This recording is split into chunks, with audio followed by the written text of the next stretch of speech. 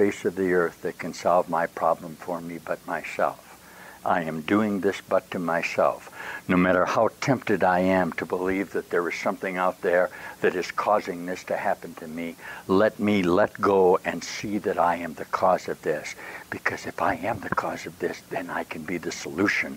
And if I am not the cause of this, I'm in a lot of problems. I'm going to have to attempt to sacrifice to something outside of me, to arbitrate, to go through quid pro quo, to demand reciprocity in association with idolatry thought forms that I've constructed outside of myself to mitigate the impossible problem in which I find myself. I'm flowing a little bit here. I want you to try to get a hold of the impossibleness of this. Now, that's lesson 79 of the course. Isn't that lovely? Then lesson 80 is let me recognize the problem has been solved. Wow, that's nice. We won't do that one, though, because that's not on our list. But that's coming along. You go to bed, you'd be real good. And tomorrow we'll do lesson. No, we must do 2 more lessons here. This lesson, I'm anxious to see what this one is. I think it's a good one.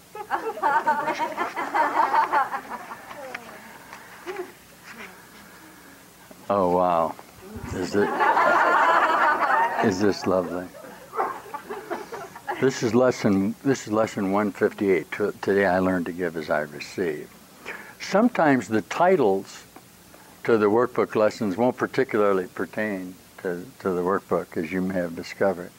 Never mind your perceptual. Listen to what this lesson says, because this is, sure enough, this is what we've been talking about this morning. Okay. It's going to tell you that this is the time that you chose.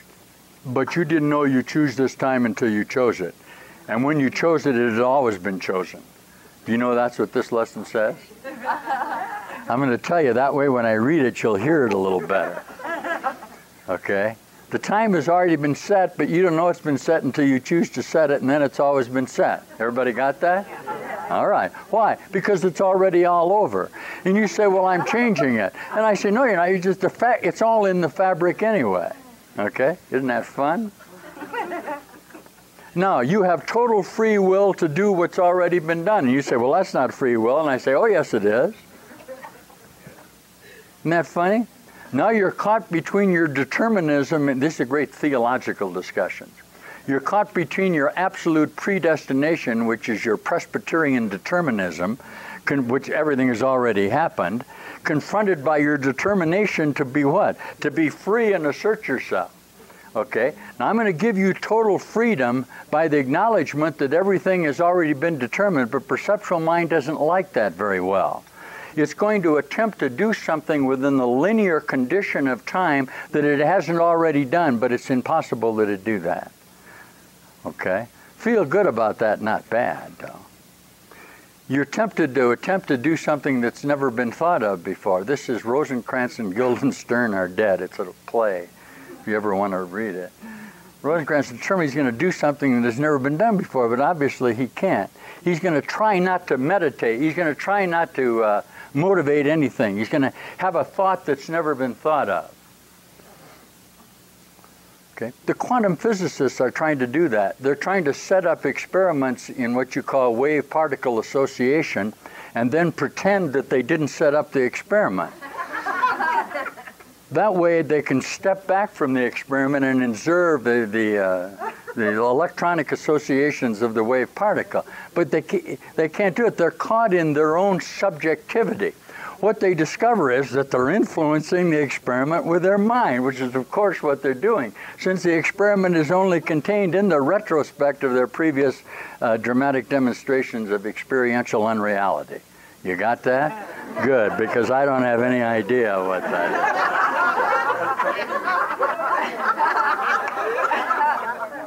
But it sounds good. All right. No, it's an amazing thing. It's always like, will it be there if I don't look at it? Was it always there? And all these sort of things that go on in your mind. Here we go. First of all, what's been given you? The knowledge that you are a mind, in mind, purely mind, sinless forever, wholly unafraid because you were created out of love. Listen. Nor have you left your source, remaining as you were created. Now, listen carefully to this. This was given you as knowledge which you cannot lose. It was given as well to every living thing. Why? For by that knowledge only does it live. This is the statement that beingness is singular. That this I am that you're expressing is singular. That everything is only its own beingness. Try to get a hold of this. That's what this says. That's what creating is. You are as much God as you are God's Son in the sense of your own being wholeness. Okay, that cannot be. You can't lose that. That's what you are. Now what's happened? You have received all of this. Why?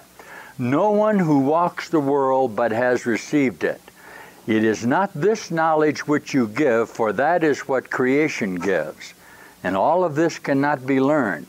Actually, this is what we would call in space-time the ontological admission that all of us come from a common source, that we have a dharma, that we have a spirit of absolute reality that is singular in us, isn't it?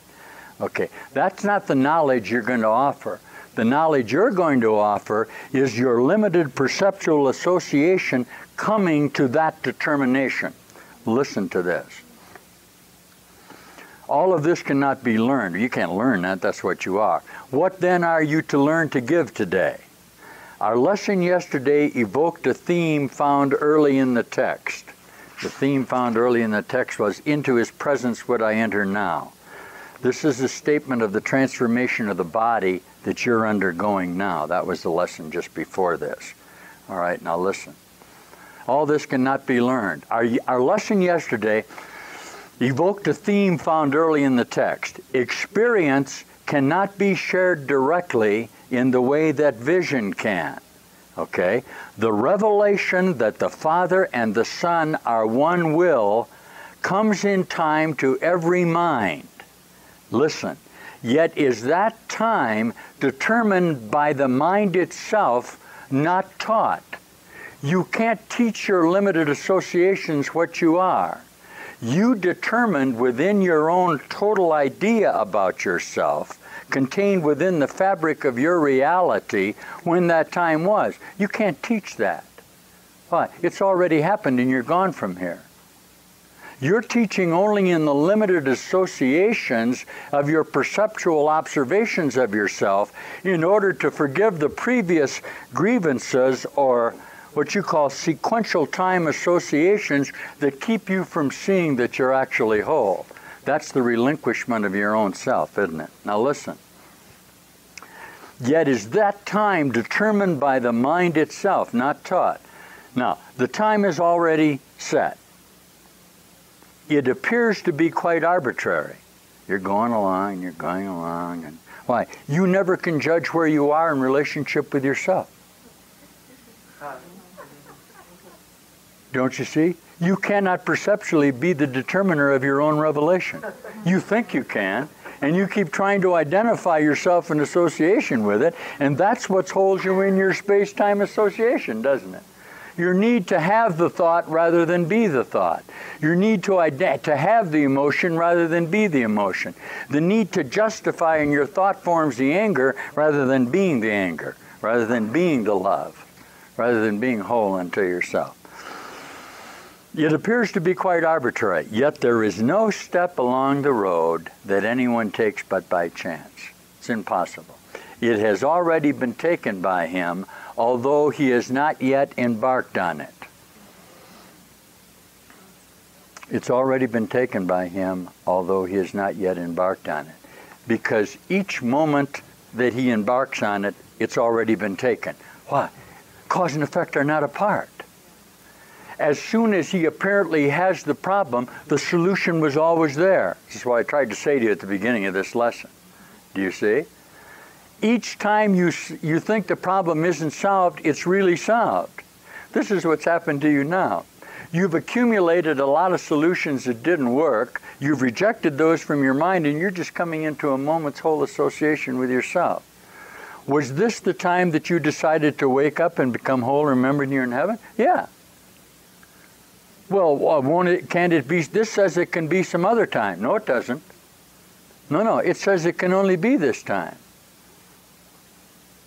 This time appears to be arbitrary to you because until the moment that you come into the wholeness of your own atonement and undergo the experience, you can't know that that was the time that you did it. You'll always be caught in this attempt to find it in your limited form associations. This will come to you. Let it sink in a little bit. You'll get it. Ready? It has already been taken by you, although he has not yet embarked on the journey. Ready? Lovely. For time but seems to go in one direction. We but undertake a journey that is over, yet it seems to have a future still unknown to us. Not possible. Okay? Anytime you justify your present condition based on previous experience, you have literally created the previous experience that did not exist until you justified it in the effect of you. Can anybody hear this? You call that preventive maintenance. An accident never happens until it happens. When it happens, you justify it by the previous associations. Isn't that astonishing? Everybody hear this? If you're flying in an airplane and suddenly it blows up, all right, they look back to the past association to determine what caused the accident. They discover it was bad maintenance, but the maintenance was okay until the plane blew up. Can you hear that? Yeah. There has to be a reason for everything happening, but until it happens, it's terrible, isn't it?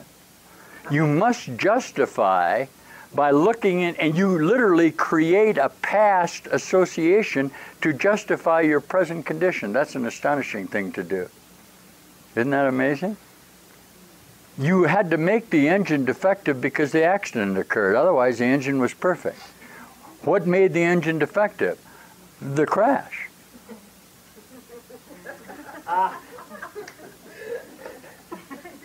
Actually, they're both going on at the same time, but that's hard for you to see.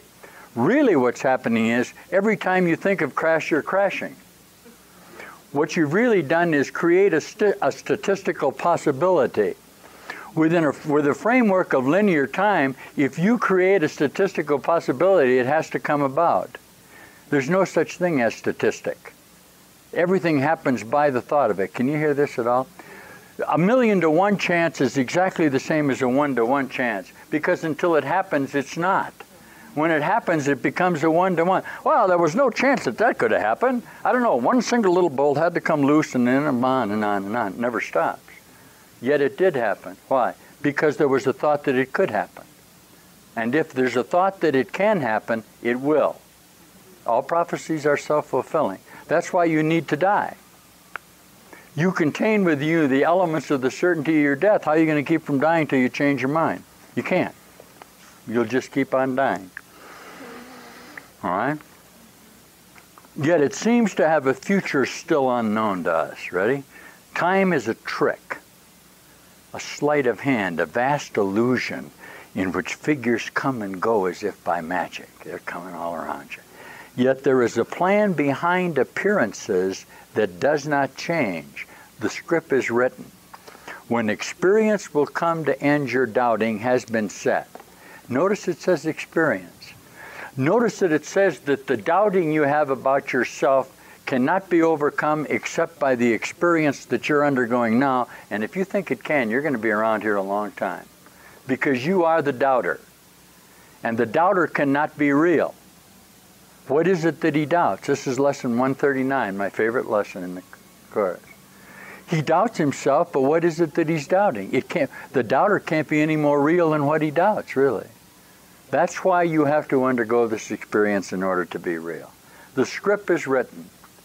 When experience will come to end your doubting has been set.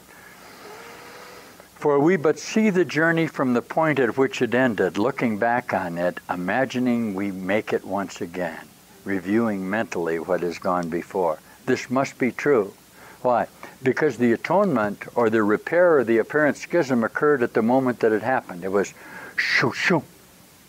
All right? Now, you're actually looking from the creative essence of yourself back into the occurrence. Here's the problem you have with that. Since you think that your identity is emanating from the bottom of the schism, let's try this for you. Just see if you can get this. This will help you. From what you would call the black hole, from what you would call potentiality, the idea of the activation of the thought form, the earth, the moon, the female, Mother Earth. We all came from Mother Earth. I can see the evolutionary process evolving. My identity is to activate as I evolve from this source. But here's the hooker. Your source is not here. Your source is here. Remember what we said. Shoo shoo. Okay. This is why there's no gender in the chorus. I should cover this for you guys that think you ought to be sisters. I don't know what the hell that means, sisters or female. Okay? There is no such thing as female because female is potential and is activated by the force of reality. It becomes whole automatically. This has nothing to do with female and male as you engender it. Okay? But as Jesus would say, there's no such thing as potential. That creates what? Time.